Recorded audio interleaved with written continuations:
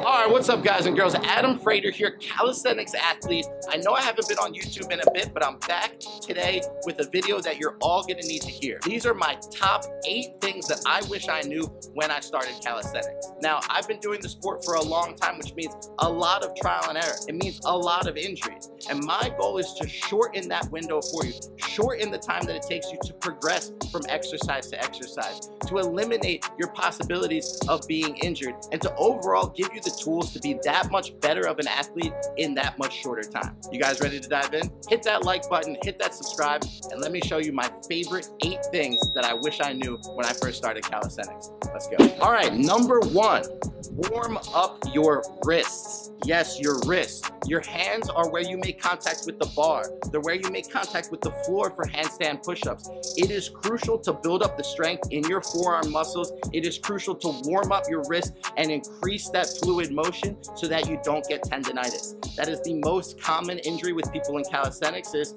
you get to the beach, you get to the park, you're so excited to dive in right away that you don't warm up your grip muscles. Right away you get a flash pump, which means all the muscles just shoot into your forearms, they feel extremely tight, and you don't have the strength that you want. Eventually you start to build up tendinitis in the elbow, in the wrist, in the forearm, and it just impinges on your training. So I cannot stress this enough. By loosening and warming up and creating more flexibility in your wrist, you are gonna be that much stronger and that much better of an athlete. All right, next, don't stop training your legs. Too many calisthenics guys are so impressed with being able to do handstand push-ups and flags and planches and levers that they don't think about the importance of your legs. Now, maybe you don't care about jumping, running, sprinting, but you have an entire life ahead of you. So if you build a body just for calisthenics, then you're not gonna be well-rounded enough for when you wanna go on that hike. You're not gonna be well-rounded enough for when you wanna take on that Spartan challenge or run a marathon. Now, even if you don't think that you're ever gonna do those things, what's really important is about having a well-balanced body. You don't wanna have things that are imbalances. These imbalances, they create issues over time. So if you're a true athlete, whether calisthenics or not, you're not only gonna train your upper body, you're gonna train your lower body as well and be fully well-rounded and built as an athlete should be built. Number 3, do this stretch. Now, you might see this as being familiar from yoga. It's called the up dog.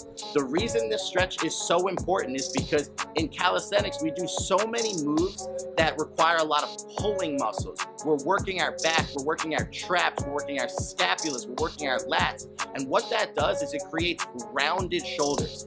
Very common in gymnastics. Now, to counter these rounded shoulders, what we need to do is open up space in your thoracic spine. So these up dogs are the best way to reverse the damage of hunching over at your desk, hunching over on your phone, hunching over when you do calisthenics, and to start to open up that heart, open up that chest, and correct your posture. So this stretch, I wish I knew it years ago, but it's something that I do all the time now, and it's really improved my overall body, my overall training, my overall physique. All right, number 4, train the basics, train your foundations. For so many years when I started the sport, I was so ready to go do my handstand push-up. I was so ready to go do the muscle up, into the trick, into the spin, into the this and the that I didn't build up the strength to be as good of an athlete as I could. Recently, I've been focusing on clean form muscle-ups, clean form pull-ups, clean form push-ups and explosive push-ups, clean form handstand push-ups. And as I've started building up the strength to do these slow with stability, with perfect form, it has made my explosiveness that much better when it comes to the big tricks. It has made me that much more dynamic of an athlete. So don't ignore the push-ups and the pull-ups because they're boring. They are the means to the bigger picture. They're the means to making you that much better of an athlete. All right, number 5. This one's a little bit random, but do not sit on the couch. Now, I know what you're thinking, how does this apply to calisthenics? Well, first off, we all know that sitting is just not good for you. You're sitting, you're hunched, your posture is poor. But what I started doing when I stopped sitting on the couch, I started just naturally and organically stretching. I started playing on my hands a little bit more. I started playing in inversions or different handstands more frequently. So all of the time spent on a couch, 1 hour, 2 hours, 3 hours per day, now translated to 1 to 3 hours of me actively making my body better for the sport that I love. So if you remove that couch time, you turn it into floor time, who knows what you can do, but it's just so much more productive than what you can do on the couch. Stretch, do push-ups, play on your hands, do anything other than nothing. Now, in addition to not sitting on the couch comes number 6, owning your own parallel bars. If you want to build the strength for planche, if you want to build the strength for even 𝗬𝗓, if you want to build the strength for a handstand push-up, the best way to train that is on parallel bars. When you're on a parallel bar, your wrist is not in flexion, so you have more strength because you have a straight wrist. When you're on the floor, your wrist is bent, so it's a little bit more activation in the forearms. By using parallel bars, you can also get even deeper on your push-ups or your handstand push-ups because you can go below where you could go on the floor, especially if the bars are 6, 12, or 24 inches off the ground, whatever height. So get yourself a pair of parallel bars and make sure that you're home training, because you spend so much time at home. Why not use that time to further your skills in the sport that you love?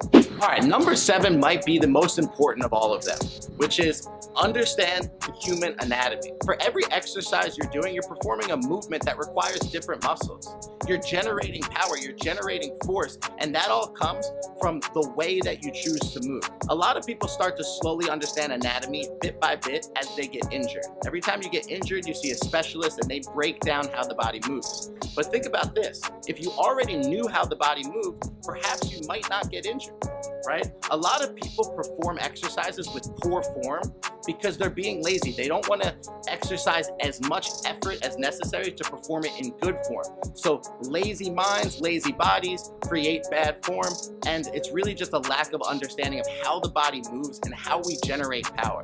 So the more that you can understand that, whether researching or reading on Google or basically asking professionals and working with them, the better off you're going to be as an athlete forever, for the longevity of your existence in exercise, in fitness, in sports. It is important to have a great understanding of this vessel that moves it. Number 8, so important, and something that I honestly wish that I did even more frequently now, and definitely something that I wish I knew 10 years ago when I started the sport of calisthenics, and that is to start foam rolling.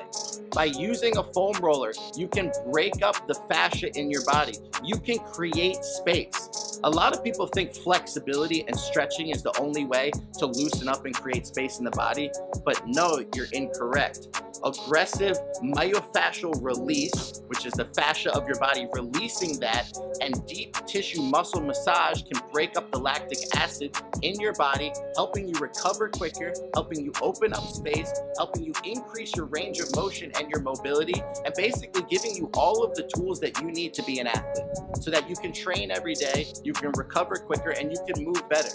Get yourself a foam roller. If the ones with squishy foam are too easy, then get one without foam like I have so that it can really dig into your body as necessary.